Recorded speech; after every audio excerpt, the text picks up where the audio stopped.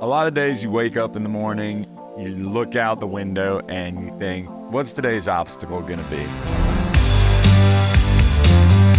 You know, the key to being a great guide a lot of times is using your experience to overcome challenges. Oh, big amberjack just ate this. That's a badass game fish. Cobia? Cobia fishing, a lot of times all or nothing. I mean, cobia fishing in January. Oh.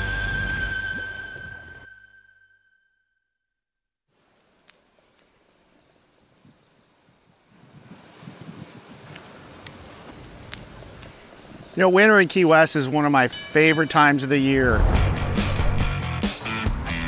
For me, coming from California, especially this year, it just gives me a break from the rain, the cold. Our fishing season is pretty much reduced to nothing, and even as popular as Key West is during the winter, there's always times when you can kind of get that last minute reservation, a cheap flight, and get down here and really enjoy this time of year for yourself. Well, buddy, we have had some uncharacteristically cold weather. Cold weather for this time of year. I'm wearing a sweatshirt, buddy. This is Key West. This is San Diego here. It's been cold, and one thing our bait does not like is cold weather. For the most part, our water temperature stays pretty stable, but you do have these big cold fronts that push down and drop that water temperature quickly too. So what we generally do is we try and keep some in the pens for when it does cool down, but if the water cools down too much while it's in the pen, it doesn't like that either and it starts to kick. But we do have some bait here. My plan for today was to go up in the Gulf, fish on some of these wrecks I've been fishing on. You might see some cobias, jack crevalles, getting on some topwater stuff today. I mean, we've been catching some big, beautiful mangies and yellowtail and jacks and cobia and all this stuff. The Gulf's always fun, man. I don't think we've ever had a bad trip up there. Well, you just have so much variety up there. When it, when it's good, it's good.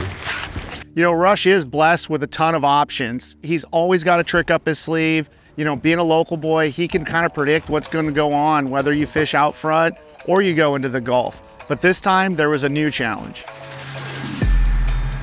A lot of days you wake up in the morning and look out the window and you think, what's today's obstacle gonna be? There's always gonna be one. This is a great spot. This is an old shrimp boat that sunk not even that long ago. I wanna say maybe a dozen, 15 years ago. This is like perfect right here. Just in front of it. We're gonna be chumming back to it, you know what I mean? Anywhere you fish, water temperature is really gonna have a big impact on the fishing itself. We're fighting some colder weather, colder than we like to see. 68.5, that's cold for us. You know, 72 is the breaking point.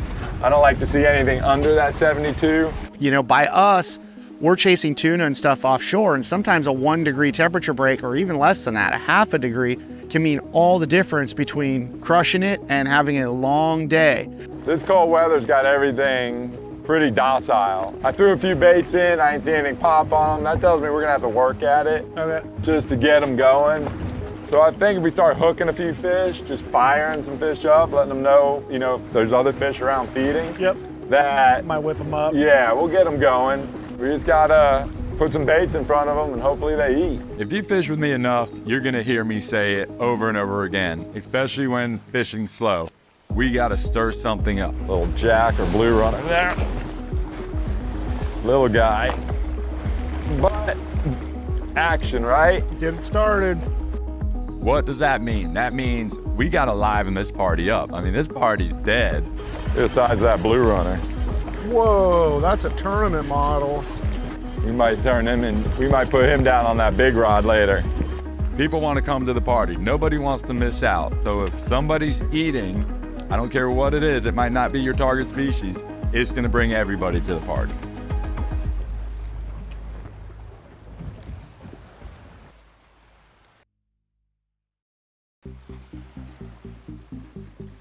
Rush kind of had it in his mind that it was going to be tough, but I think he figured as long as we stuck with it, we saw a couple of the right indicators, and we would be okay.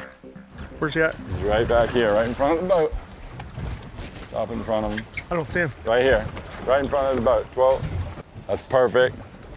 As I'd say, swimming right at it. Reel on it a little bit just to eat it. I don't think he saw it. Oh, another one, Rush. Is that, oh, no, that's out of the him. way. Hit him or no? Reel out nice and slow. That's so cool. That's him. That's another one. Yeah, it is. He just turned, he dove and then came back around. Another bait, please. One thing I know about fishing with Ali is redundancy with my tackle is key. I have to have a lot of stuff ready to go at any given moment. I don't see him. I don't see him. Oh, here he is. Here he is. Well, that is a good cove. Yeah, he's about gonna eat it. He ate it. Boom. It's like a vacuum. He's swimming back here eating other baits. He's gonna eat another one. I mean, I felt it come right out of his mouth. What the hell? I gave Ali a few opportunities to hook this cobia. How does that come out of him? Got him right there. Look, that's him right there. Yeah, he Spit it out. I think, no. Now he did. What in? So after 7 or 8 times of Ali missing this cobia, I figure I'm just gonna jump in there, hook him real quick, game over, right? Oh, big amberjack just ate this. Big old amberjack. Not so much. So cool though, you're just sitting here just kind of doing nothing, what'd I say? You just gotta start catching a few fish and it just stirring up that commotion. Oh, look at that machine light up too. I know, I just saw it as I was walking forward. It's lit. Every species has their own range of water that they'll work in. With this water temperature being so cold, you just never know what's gonna happen. I mean, this is so foreign to us. We don't fish in 68-degree water. That's what would it normal for you, isn't it? Yeah, oh yeah, our stuff all starts at 62 is kind of our magic number. On the lower end of that temperature scale, you're gonna have your bigger fish, right? Bigger animal, more blood, more flexibility. They have more options. And on the other side of the pendulum is some of the warm water species, the little yellowtail snappers, the mangrove snappers we were hoping to catch, and even the groupers and muttons. They like that really warm water. How you doing, buddy? He's gonna be good and whooped by the time I get him up here. You or him? Both of us. So we weren't surprised when we started to see some jacks come to the surface, see a shark that always turns into a cobia, see some of these bigger fish that were actually willing to take a bait and bit pretty good. That's not a small one. That's my version of a hamachi. The brown hamachi. That's a big hamachi, buddy. Just because you go out there with this idea in your head that you want to catch just one species of fish, it doesn't happen. Ooh, he whooped my butt on that rod. That's a badass game fish, man. There's just no way around it. Doesn't mean there's not other stuff to catch. There he goes. Woo! Need to get you one of those. No, I'm good, buddy. I'm good. Need to get you one of those, son. That was a lot of work. All right, let's get that cobia now.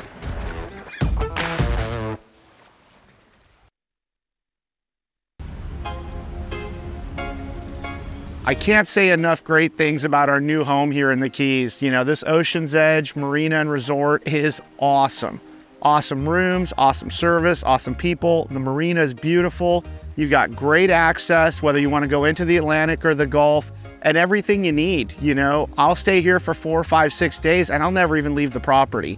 This is a killer spot to learn how to fish in Key West and enjoy everything it has to offer.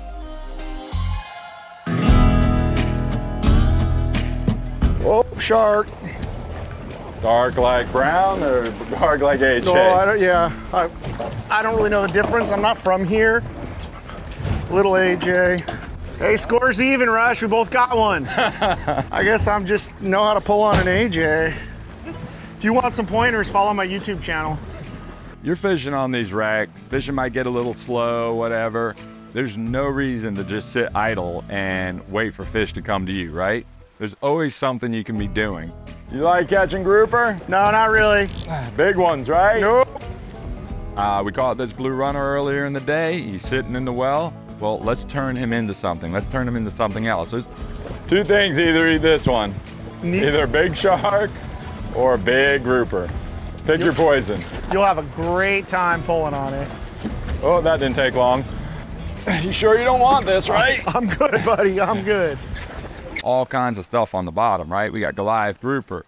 We got cobia. There's all kinds of stuff. That's a big one. Yep.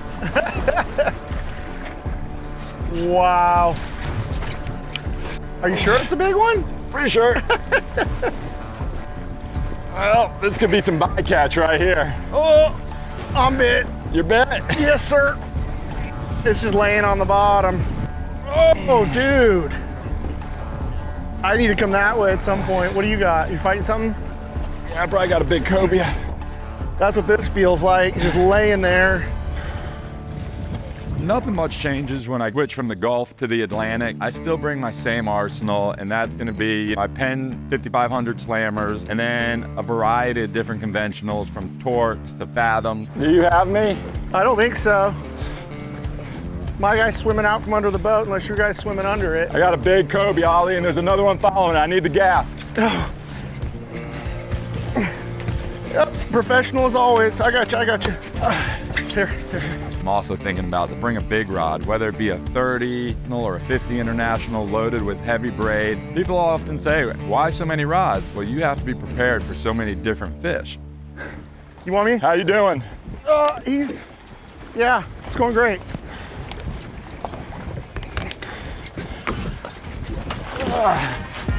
Here. Go get yours. Oh, it's a nice fish.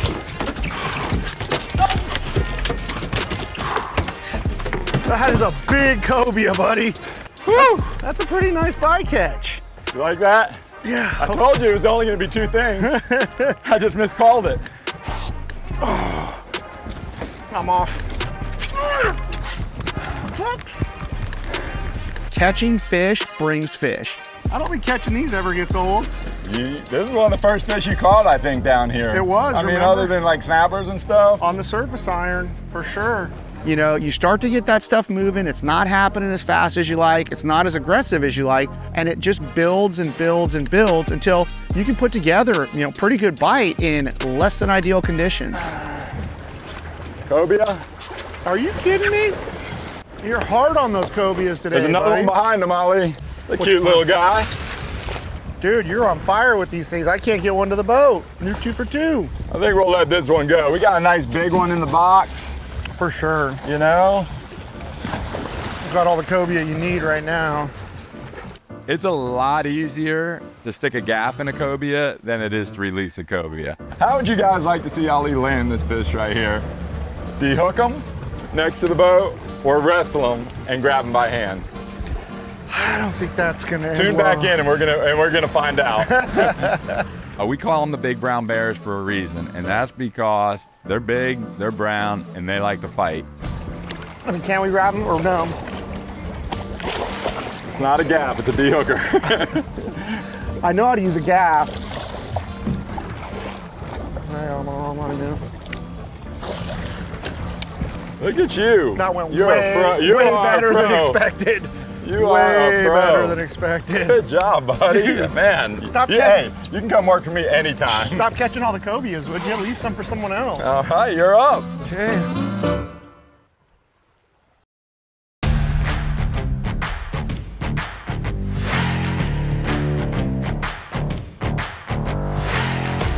When you see a cobia on the surface, there's a very good chance there's a lot more of them around.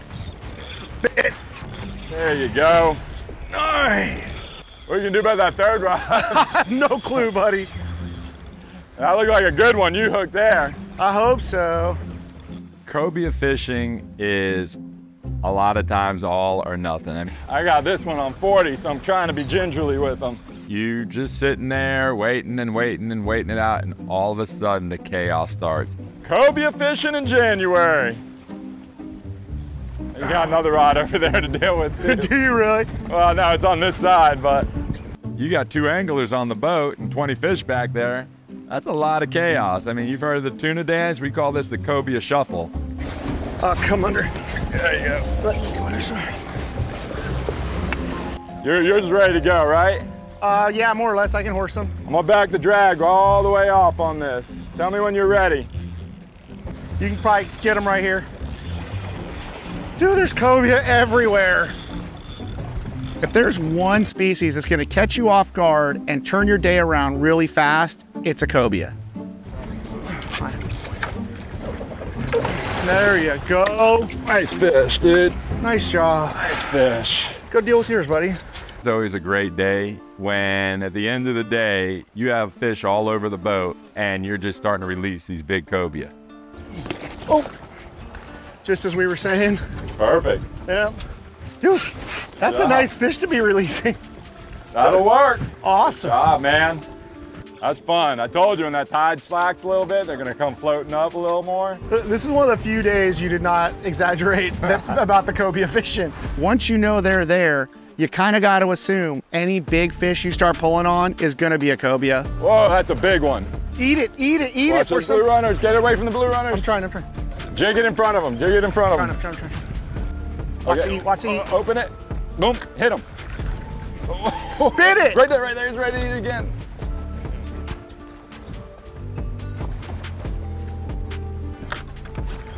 Oh, there you go. Time. Look at the size of that one! Look at that one. You want to go ahead and grab that for me, Rush? He looks a little green. He's played out. He looks a little green. What a bite, huh? Right there. Watch your line, watch your line. One of my favorite fish to catch in Florida definitely is a cobia. And I've caught them from Central Florida all the way down to the Keys, with the Keys really being the best fishing I've seen for them. You're gonna be there for a minute. Oh, I think so. He's coming back up. Hopefully that had the... Oh, that's a stud. Key to a good fishing trip is always flexibility. And you know, we were there to catch a mixed bag, but as luck would have it, our fishing trip turned into a cobia trip really quick. Okay, bring his head around one more time. Figure. Look at that! Yahoo! What? Nice fish, dude. Dude! We caught Nice some fish. cobias together. That's a good one. That is a good one. God, look at that guy. Let me get my guy here. Well, now you can't say Jimmy caught you your biggest cobia. That was a little stingy. I just want you to know that. That was a year ago and it still hurts, huh? That was a little stingy. I didn't realize it, but I think my boy got his feelings a little hurt when we went fishing with Jimmy in the Everglades. I think that's my biggest. And at the time, I said that was my biggest cobia ever. No. Yes, yes it is. They were bait fishing way bigger than that. Nah. Hey, Rush, don't be that guy. I didn't know it, but it was a little stingy for my man. There you go. On the top water. That is just awesome. Awesome. That was a hell of a cobia bite today, buddy. We've caught a few cobia, and I think we can safely say this is the best bite. It's really not hard to understand why people come and fish with Rush or visit the Keys every winter. When you see them on the top water like that, just swimming around and they're whipped up like that, you can pretty much throw anything at them and they're gonna eat it. All right, buddy, I say we let this guy go and we start heading home. That tide's starting to change and it's gonna get a little sporty out here. Gonna get sporty, huh? Uh-huh. Every trip's a little bit different. It's always got something to show you. And if you come with the right attitude, you're always gonna have a great time. Good day, man. Good day. That is awesome. That is awesome.